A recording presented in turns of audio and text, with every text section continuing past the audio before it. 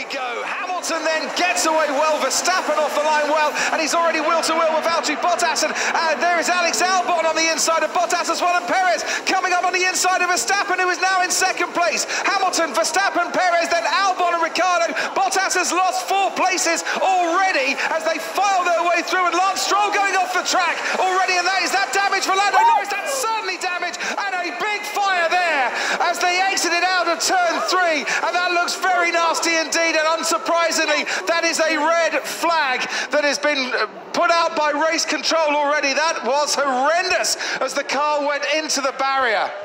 Just at the bottom of your screen, Lance Stroll goes wide. Now this is after turn 3, and you see Grosjean, one car out there, and then Grosjean to the right-hand side. My God, it's torn the car in half. No wonder the fuel came. It said the fuel was in the middle of the car, and it's literally... Whoa! That's extraordinary. The car... It's gone through the barrier, you see. The car's gone through the barrier, and that's then been sort of used as a wrench, as it were, to literally rip the car in half. And there we can see Romain. Roman's getting himself... Yeah, he was in the flames for a long time, wasn't he? Absolutely. Getting himself out. Jumping as fast as he can over the barrier. There were 3 people on the other side of the barrier who have all had a bit of a lucky escape, I think, there.